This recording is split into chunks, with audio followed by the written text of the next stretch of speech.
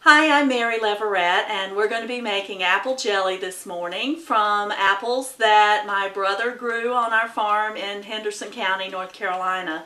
We're going to start with some apple juice that I've already boiled out using the skins and the core of the apples. And they were red apples, so luckily we have nice red juice.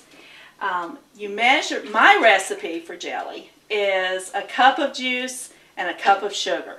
So we're going to start with 4 cups of apple juice, actually, and then I'm going to do just a little bit more and make it 8.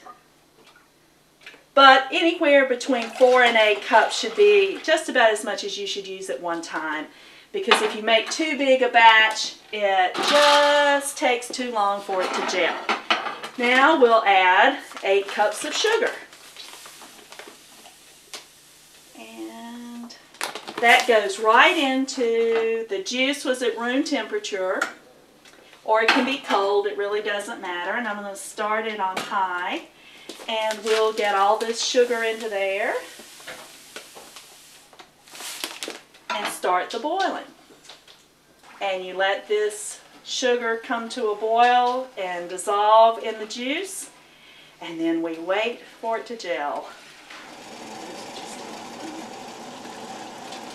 After you've boiled your sugar and juice together for probably 15 or 20 minutes, it just isn't an exact science, you can see that the jelly is coating this fork. It's being caught between the tines of the fork and coating down, and that's when you know that you have a gel. Some people use a spoon and see if it sheets off the spoon. I just prefer a fork. For some reason I can tell it's gelling better. And at that point you're ready to put it into your jars. And to do that, because I'm not so handy at pouring it in, I just use a glass measuring cup. Dip it in. Now remember, this is incredibly hot. And into the jars.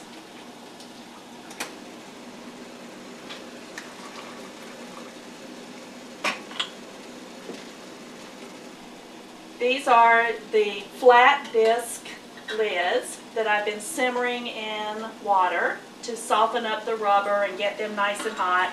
Plus it takes care of any bacteria that might be floating around in the air. And after you have put on your flat disc, you put on the ring.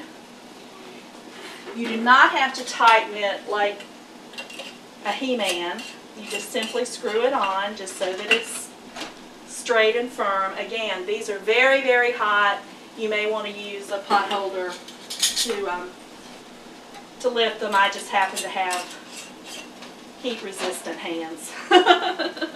We're putting our jars, our sealed jars, into a boiling water bath, and that just is what it says. It's a water boiling, and you put your jars in so that there's 1 inch of water covering the tops of the jars, and you're going to process it for 10 minutes.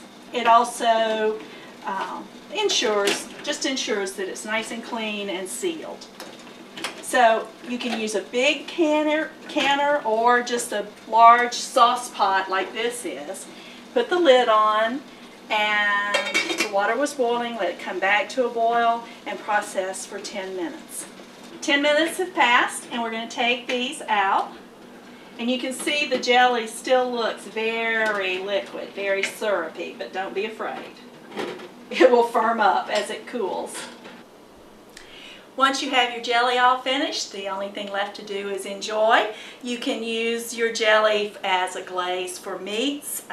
If you have jelly that's gotten a little older and maybe a little hard, you can heat it up and use it as syrup.